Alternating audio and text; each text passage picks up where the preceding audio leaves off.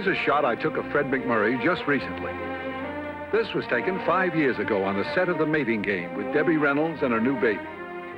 Go to sleep, my little honey. Mommy has to make some money.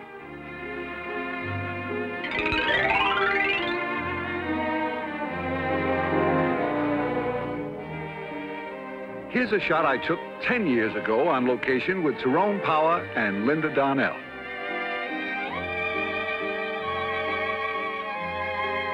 This was taken 20 years ago at an Academy Award dinner.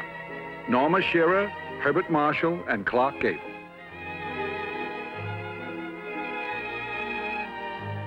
And here's a picture I took over 30 years ago at a party when I first arrived in Hollywood.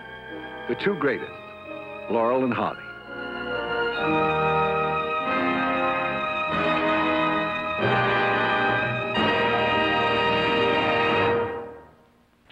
Good evening, ladies and gentlemen. The film you're about to see is not intended to be an epical history of Hollywood. It is not a rehashed saga of the movies. It is merely a day-by-day personal film diary of pictures that I assure you you've never seen before and probably will never see again. Actually, this show has no deeper purpose than to call back pleasant memories of a lively group of people who worked hard and played hard in developing a great industry. Recently, we had a preview of this show, and one TV columnist summed it up this way. He said, "Everybody over to Ken Murray's house for home movies."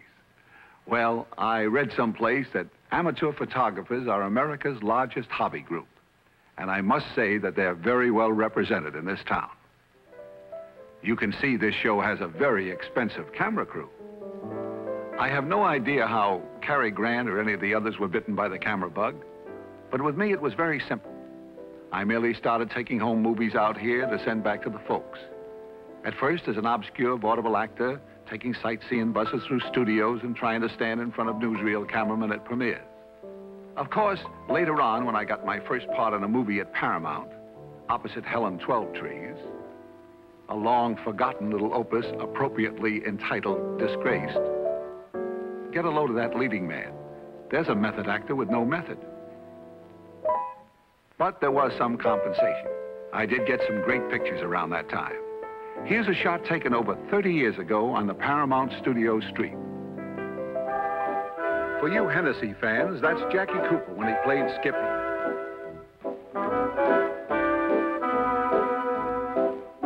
He was warming up for a little publicity stunt with Groucho and Harpo Marx. That pretty starter is Carole Lombard.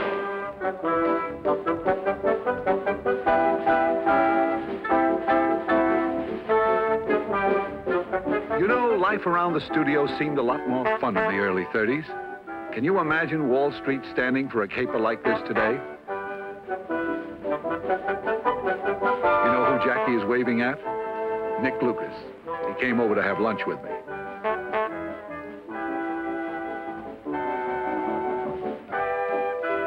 That fellow at the finish line is Charles Lawton. Harpo really gave Jackie a bad time. Yes, there was a spirit of gaiety and excitement on the lot that day. I don't know why that guy's spending so much time on his nose when it's the mouth that needs the attention. Joey Brown was making his first talkie. And so was Cecil B. DeMille. I think this was Cleopatra, starring Claudette Colbert. Here's a nice guy, Johnny Weissmuller. He was making a date for a premiere that night. Everyone on the lot was talking about that opening. It was a new picture called She Done 'Em Wrong. And no one was more excited than this young man. He was playing the male lead opposite Paramount's newest sensation, Mae West. The voluptuous blonde with the swaying hips and the pungent quotes.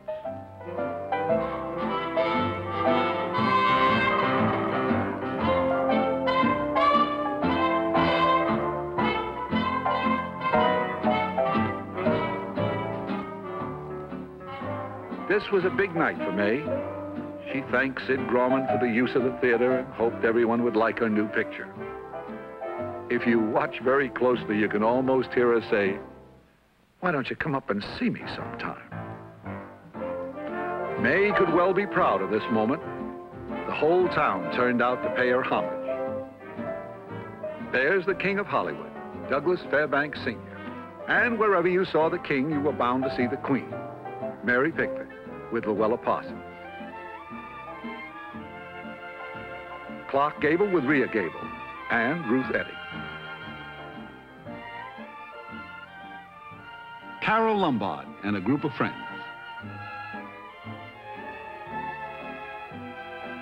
Walter Houston. There he is with Jack Dempsey and Max Baer.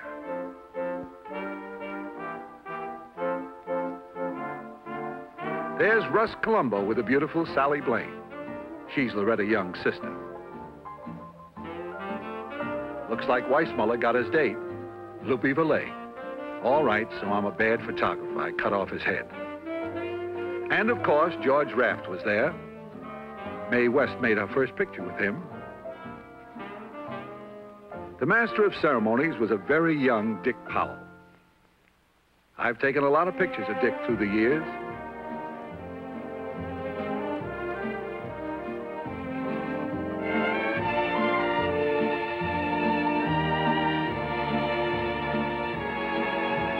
I was there when he took his first plunge at his new home in Toluca Lake.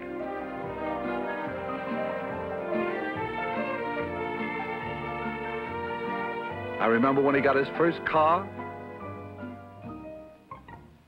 his first baby, and his first suit with a belt in the back.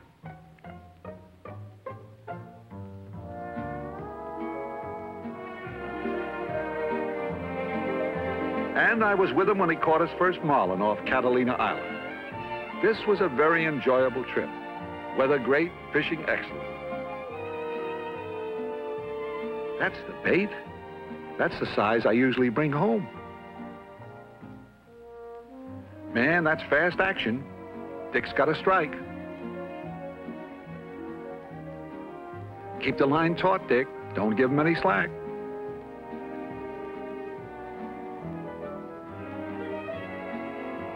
These are always anxious moments when they dance on their tail, trying to throw the hook.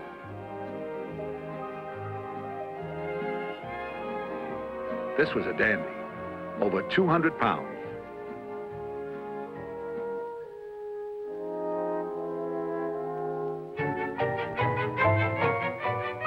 Boy, the chances a happy fisherman will take when he's excited. Yes, in the early 30s, Catalina was the place to fish. And Malibu was the place to own a beach house. It was a badge of rank to be a member of this colony, well worth a 25-mile drive to and from work every day. It was Shantytown Deluxe, where each shanty cost thousands of dollars. That's Arthur Lake, one of my first friends in Hollywood. You know, digging up old pictures like this can be quite a discouraging shock to your ego. I'd always sort of remembered myself as looking like this fellow in a bathing suit. Well, maybe not exactly. That's Joel McCrea. And certainly not like this fellow. That's Buddy Rogers. Here's a couple more Malibu beachcombers. John Bowles, Buster Collier, and Robert Wolseley. As time went on, in addition to Malibu, many of the stars built big homes further down the beach. That's Cary Grant. Sounds like Cary's having a party.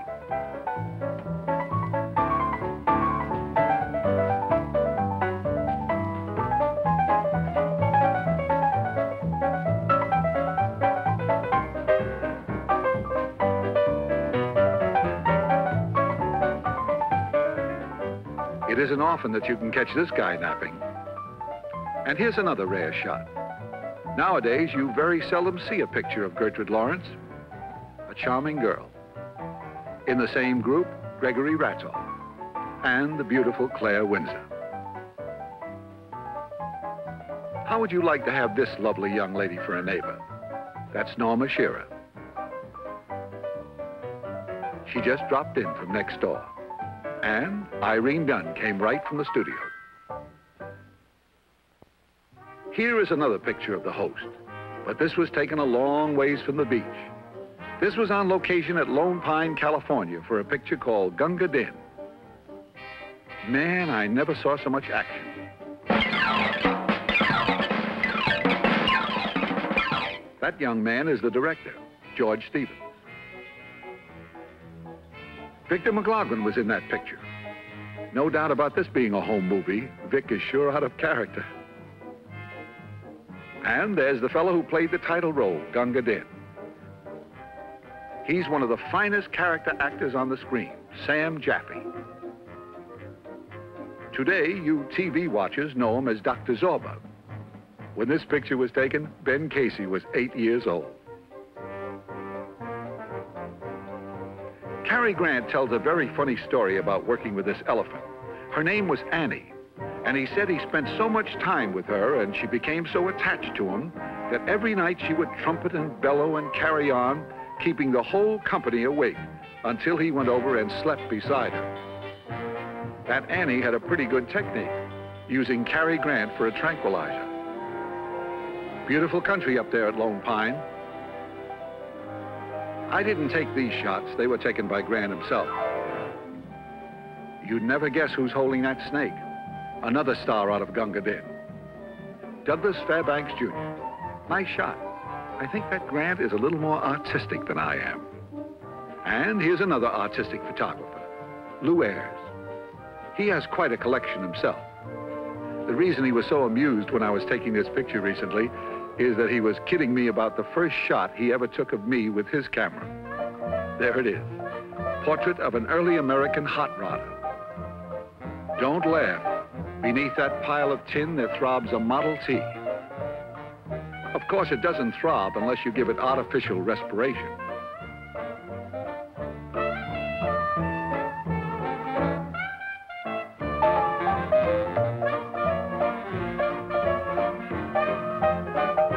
We took a ride up Hollywood Boulevard that day. This is the way it looked in the early 30s. There's the old Hollywood Hotel at Hollywood and Highland. And there's the #1 citizen of Beverly Hills, Mary Pickford. Most of the big stars lived in the hills of Beverly. Here's the home of the most dynamic redhead ever to streak across the Hollywood sky, Clara Bow. And there's the it girl with her husband, Rex Bell, right after they were married. I like Adolph Zucker's description of Clara Bow. He said, she danced even when her feet were not moving. Some part of her was always in motion, if only her big rolling eyes. Here's what happens when you have a little film left on the roll. That's a very young Lew Ayres making like Tarzan. Only in home movies could you catch Lew in a mood like this. Actually, he's always been a very serious young man. It's interesting to note that Lew Ayres got started in movies playing opposite Hollywood's biggest star. This was the first day on the set. And the star, Greta Garbo. Naturally, I didn't take these pictures. These are from Lew's own collection. The movie was called The Kiss, and it was the last silent picture made at MGM. The set was completely enclosed, and a violin and organ were playing the music you are now hearing. Lew said he will never forget this day. This was the first scene they shot, and to add to the tension, just before he went on the set, he was informed that a very nervous director had 3 other young actors standing by, just in case. At this moment, Lew Ayres was 19 years old, Greta Garbo, 22.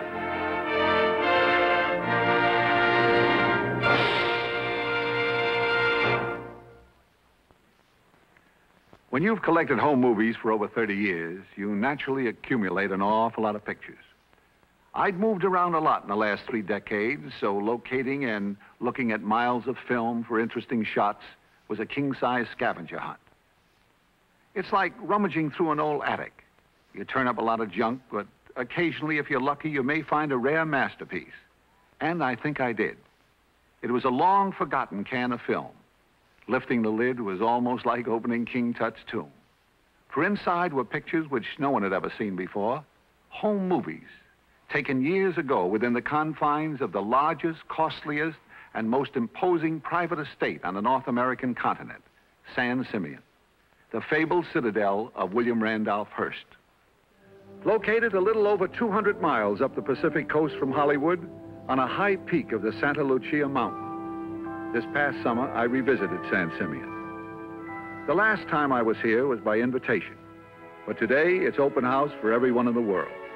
I paid my admission fee and was one of the 2,000 tourists that day who took the 5-mile bus trip up the Enchanted Hill.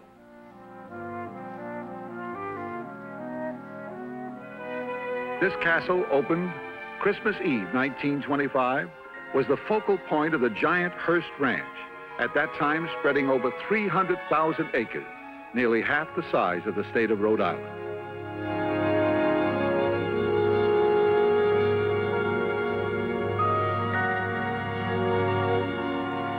La Casa Grande, housing the largest private collection of art objects in the world, valued at over $50 million. Mr. Hearst called it his little hideaway.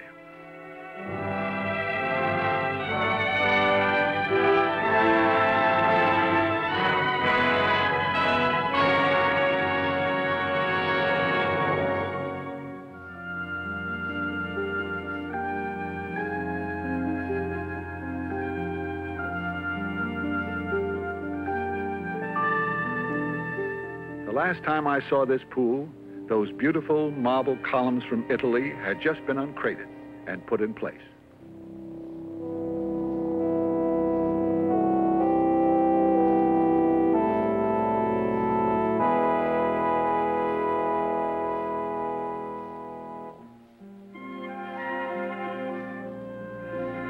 I slipped away from the tour for a moment to see if there were any changes in the guest houses.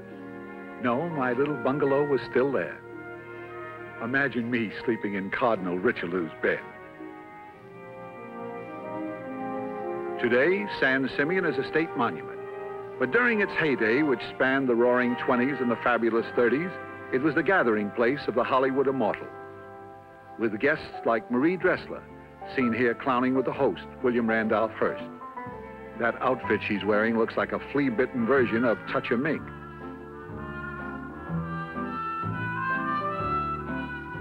That pretty blonde over there with the short bobbed hair is Marion Davies. Although she typified glamour on the screen, at San Simeon she joined in the fun. Marion Davies was one of the best-liked members of the motion picture colony. Beloved by everyone who knew her, she endowed many charities still in existence. That's Charlie Chaplin kidding around.